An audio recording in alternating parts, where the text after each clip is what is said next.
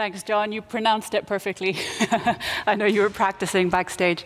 So thank you, everyone, for joining us right after the lunch slot. And thanks very much to DappCon for having us here. Today, I'm going to talk about driving mass adoption in DeFi.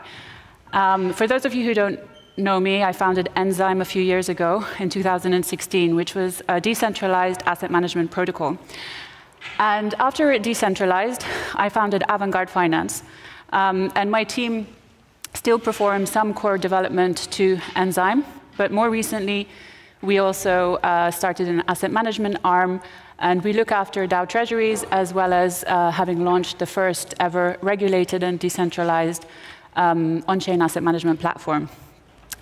So I'm going to start off the presentation with a sort of bold, maybe daring claim, and say that I believe that DeFi is not as composable and interoperable as people like to say it is. I agree that it is composable with the rest of DeFi to an extent. But when you think about DeFi being composable with the rest of the world, I think we're just not there. So in today's presentation, I'm going to start off by telling you a little bit about the state of DeFi today and why I think it's not interoperable with the rest of the world by showcasing some examples.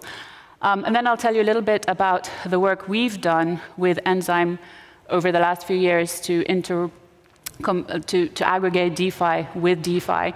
But recently, we've recognized that that's not enough. If we want to bring DeFi to the masses, we also have to think about the tools that we need to do that. So see if this works. Yeah. So I think, when I think about the state of DeFi today, I think we've built brilliant micro solutions for micro problems in finance. So when you look at stablecoins, we've completely revolutionized the payments industry. When you look at protocols like Aave, Compound, Maker, we've completely changed how borrowing and lending is done. When you look at protocols like Kyber, 0x, Paraswap, we've completely revolutionized trading and made it peer-to-peer. And Uniswap, Curve, other protocols, similar, Balancer, have made it possible for anyone to become a market maker.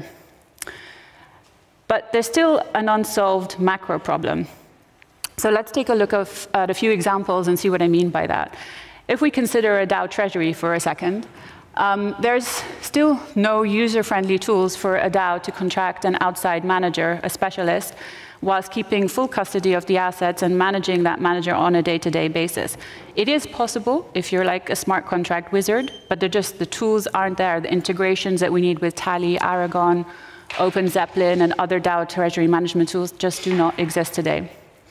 There's also no easy way for a DAO to access off-chain assets if diversification, like in the true sense, is something that they desire. There's also no way for DAOs to track historical and current on-chain performance in 24/7 real time.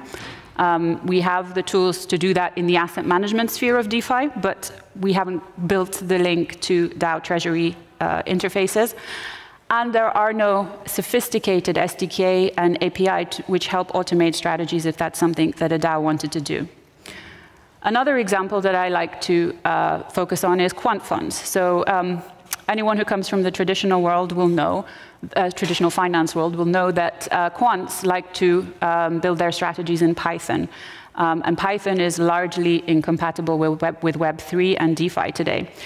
There are no backtesting tools available for DeFi, or DeFi and CeFi strategies, which are also very popular. And there are no tools to aggregate DeFi and CeFi behavior. By that, I mean, again, historical performance, financial metrics, etc. So that's my second example. And my last example is a fund administrator. So for those of you who don't know what a fund administrator is, quick, like 10 seconds on that. Any hedge fund in CeFi will typically have a fund administrator. And their job is to handle investments, redemptions. Their job is to independently check and verify the NAV. That's a legal requirement so that there are no problems with the fund manager misreporting NAV and Ponzi scheme, etc. And also to check that the fund manager isn't misappropriating assets. So for CeFi funds, traditional funds that want to get into DeFi, there's actually no way to easily interpret historical trading data in DeFi. So it's difficult to see them easily getting in. There's also no way for fund administrators to easily perform their governance and oversight obligations, which they're legally bound by. And also, fund administrators have to report to regulators, to investors in specific formats. And those formats are not what we, or how we see things in DeFi. Sorry, that was premature, but anyway. So we talk about composability and interoperability with DeFi all the time. But the question I have is, are we really delivering? And my view is DeFi to DeFi, yes, to an extent. We can deposit ETH into a Curve pool, for example. We can then take the Curve LP token, deposit into Convex, and then enhance our yield, et cetera, et cetera. So yes, DeFi to DeFi, composability, interoperability is great. It's a beautiful thing. It works. But DeFi to the real world, the examples I just shared hopefully give some inclination or some demonstrate how I don't think that we're succeeding at that. So I've talked a little bit about the state of DeFi and how I think we're failing at bringing DeFi to the real world.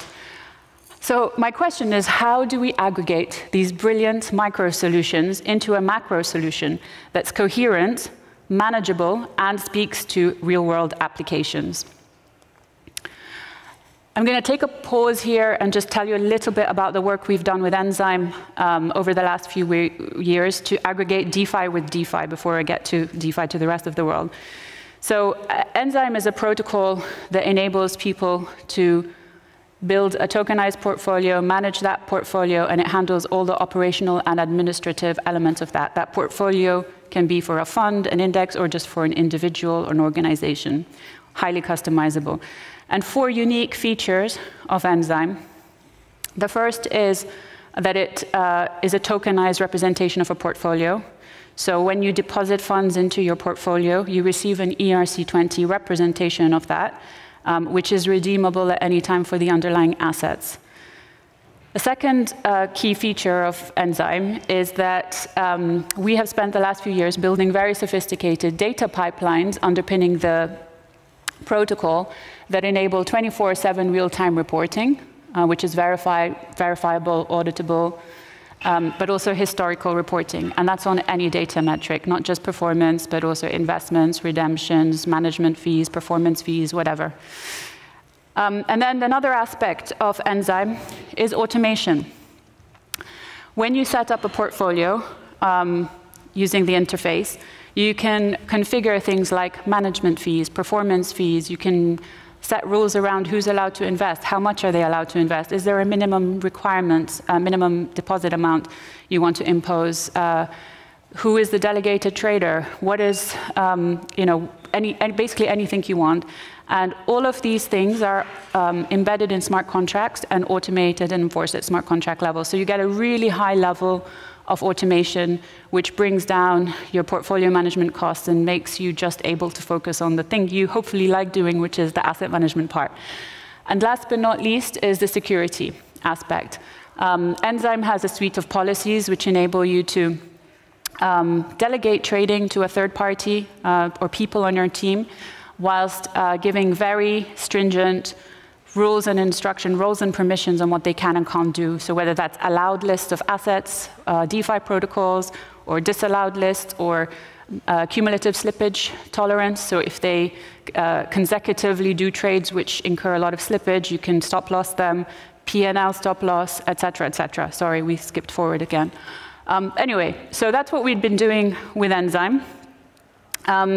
And as I said, that's been great for the last few years, but we're realizing now that if we want to graduate from our little bubble in the DeFi space and actually bring DeFi to the masses, we need to do more. And this year, we've been focusing much more on building out a tool suite for composability and interoperability with the rest of the world. That toolkit currently consists of 3 things on our side, Avant-Garde Finance, although there are other people and other projects in the ecosystem building other tools, which I'll touch on.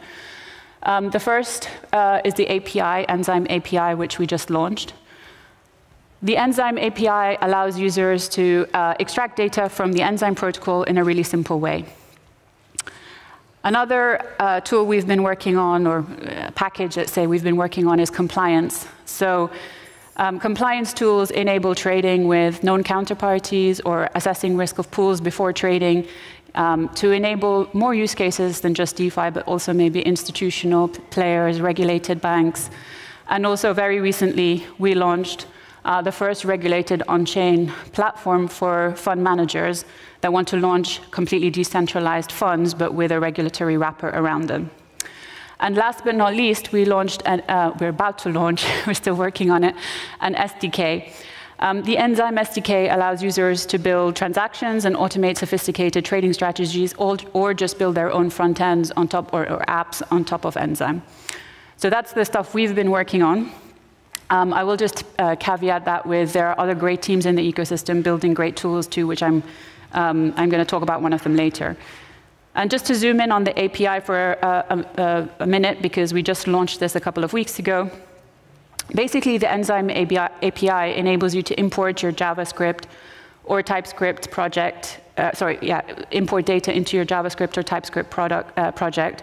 And the client package runs both in the browser and Node.js environment. There's two ways to use it if you're technically capable. You can use the pre-built API client. Otherwise, you can send standard HTTP requests to the API. And the API enables you to fetch data on any on-chain trading data, historical or current in DeFi, and it's all standardized. And you can also use that to calculate financial metrics like NAV, performance, Sharpe ratio, etc. And it also enables you to fetch data like assets under management, investments, redemptions, management fees, performance fees, and so on.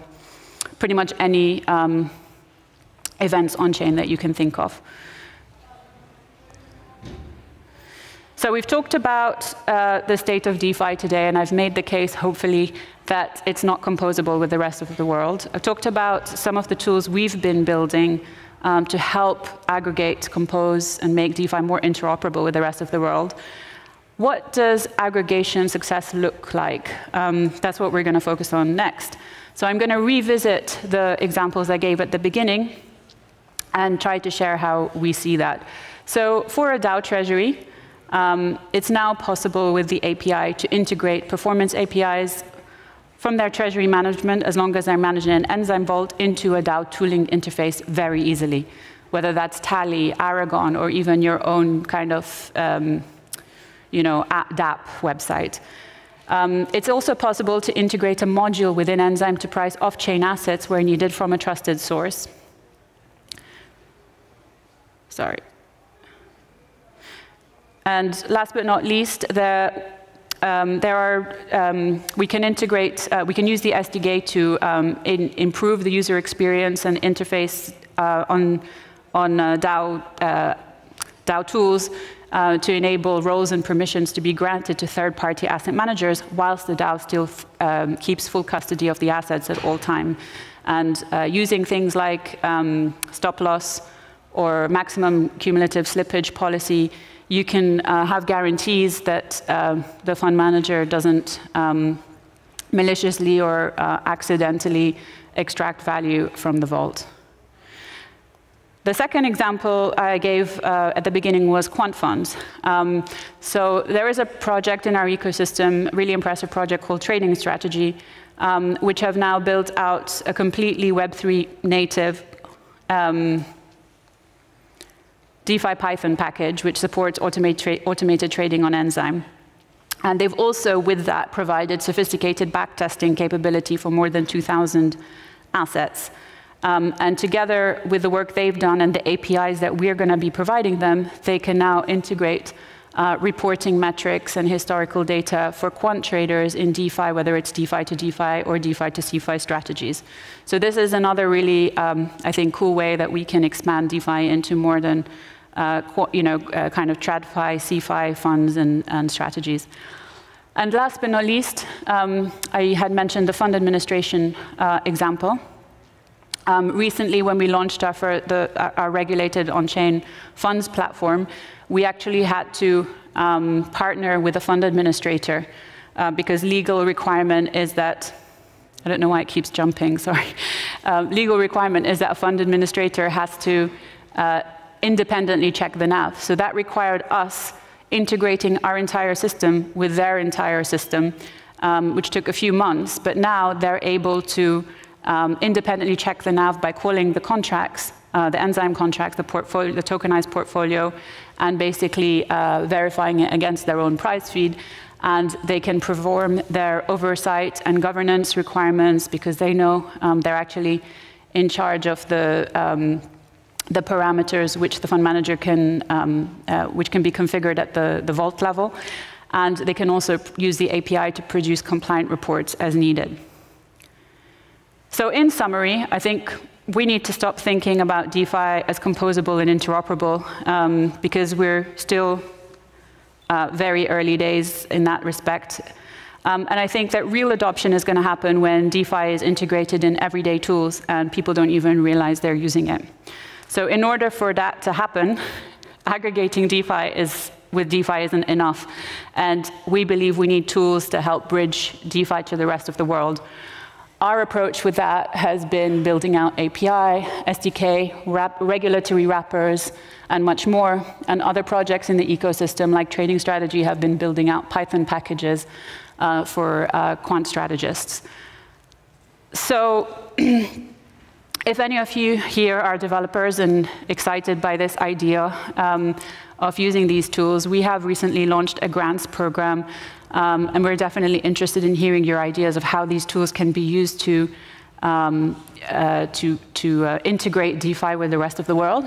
You can scan that QR code if you want to find out more. And also, if you want to learn more about the API, which we launched a couple of weeks ago, there's a blog post we published, and we're always really happy to speak to you about it in more detail. And with that, I'm going to wrap up. If anyone has any questions, I think we still have time. Have 3 or 4 minutes left. Is that right? We have about 5 minutes for questions. Okay. So here's your chance to ask Mona any questions. And I'll call out whoever has a question for you.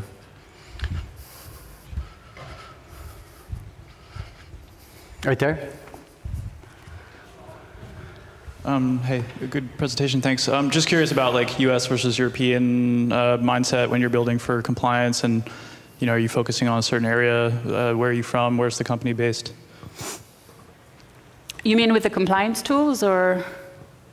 Yeah, I mean, I'm most interested in the data, the transparency that you were talking about for reporting, but I'm just asking, like, are you focused on US or Europe? Or are you trying to cater to both? We're pretty agnostic. I mean, the tools, like, we're just trying to integrate with as many, real-world apps outside of DeFi or within DeFi. But, the focus, I guess, going forward is more outside of DeFi. We've certainly explored US-based partnerships.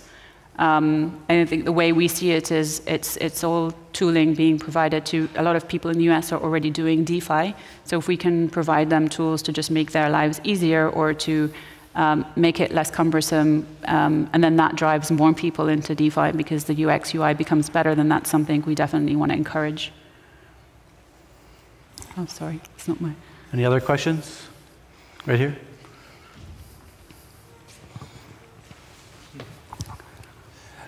So today, a lot of protocols who need to generate liquidity have maybe committees that are appointed by the DAO or other forms of kind of people making decisions. I think one use case for Enzyme could be running this kind of managed programs for liquidity. So do you envision like the tool being used by maybe committees running this, or maybe even not having those committees from the DAO in the first place, but having more like pushing that on external entities? The fact that you can impose policies which the DAO can agree on, so things like which assets are you allowed to trade, which protocols are you allowed to interact with, so maybe it's Balancer and Uniswap, for example, and maybe Arrakis if you want to automate liquidity provision. You could also impose like stop losses and things like that.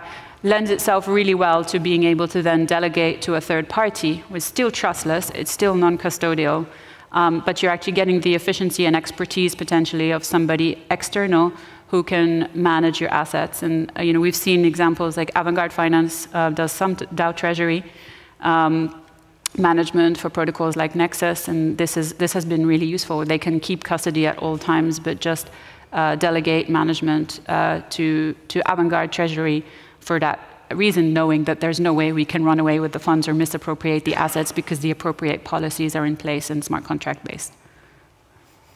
I think that's one. Over there. Hiya. I know you guys have a regulatory wrapper for Bahamas. Are you guys looking at any other jurisdictions? Yes, we're working on several jurisdictions in parallel. You know, some are faster than others, like Switzerland is taking quite a long time, but it's something that we've been exploring for a while. We also are just setting up an office in the UAE currently, so that's where I'm going to be basing myself in 2 weeks after New York, with a couple of members of my team. And we've also been working in the BVI. I think I've covered all of them, but yeah, there's definitely an intention to experiment with other jurisdictions and see, you know, ultimately our goal is how can we give the best user experience to people, but still keep it regulated, compliant, because the truth is, with passive asset management, there's a lot of workarounds when it comes to, you know, compliance, but with collective investment schemes, when it's actively managed, it's much more highly regulated, and that's why you don't see many actively managed products on the market at the moment. So that's something we've been trying to crack. We've been working on it for 2 years. Bahamas was the first one we cracked, but we're very confident that we'll crack others in the coming months, let's say. Perfect, thanks. We have a few more minutes here for questions. There you go. What's the plan for if a fund manager wants to use a centralized exchange, obviously because everything's on chain, and what's just the general solution for Enzyme for that? Yeah, interestingly, we've had a lot of people asking questions about that, and it's been a difficult one for us because when you obviously go off-chain with a centralized exchange, you're compromising some of the promises that Enzyme makes on non-custodial transparency, etc. Having said that, we've seen a lot of demand for it, so we are researching a module that will be available on request, hopefully when it's complete, which will enable, because, and one of the reasons for this, by the way, is a very, very popular strategy in DeFi is arbitraging DeFi CeFi. And so there's no, if you really want to capture the market in, you know, DeFi asset management, you have to be able to service both. So it does come with some trade-offs, and it might not be for everyone, and it will be probably an optional module subject to completion of research and development. But it's something that we've actually spent a lot of time quite recently on because we've seen a lot of demand for it. One more question. Here you go. Are you expecting, how far do you think the decentralization is going to go when it comes to asset management? Do you expect the demand to be more driven by individuals or by fund managers and institutions? It's a really good question. At the moment, let's face it, you know, decentralized asset management is a very small market. And we're seeing that, you know, there's maybe 2 or 3 protocols that offer decentralized asset management. Enzyme, I think, is the largest. Index is not far behind, but that's only passive. And DHedge, which is active, which is much smaller. But all great protocols, and, you know, different chains and different, you know, features. But we're all actually, you know, if you take the aggregate market of all 3 of us, I think it's like 170 million or something of TVL. Obviously, that's down a lot from the peak, but still, it's very small, a dot in the ocean compared to the asset management market. So I think the demand we're seeing now is, I guess, mostly from DAO treasuries and from small to medium-sized fund managers who have been blocked until now because of the legal questions around it. Going forward, I think in order to bring more TVL into the decentralized market, you almost have to do it without people really understanding that, you know, like almost like the user experience has to feel almost exactly the same as in TradFi. Because it's still a bit too complicated for a lot of people. They have a lot of questions. If you go to an allocator, a fund of funds, for example, there's no way they're going to invest in a fund that doesn't have a DDQ, a subscription doc, terms and conditions, all of this kind of stuff. And so this is something that we've just cracked. And I think it will be interesting to see how that changes now that this kind of option is available. Hope that answers the question. Great. Thank you so much, Mona, for your time and your informative talk. Thank you, Give guys. a round of applause to Mona.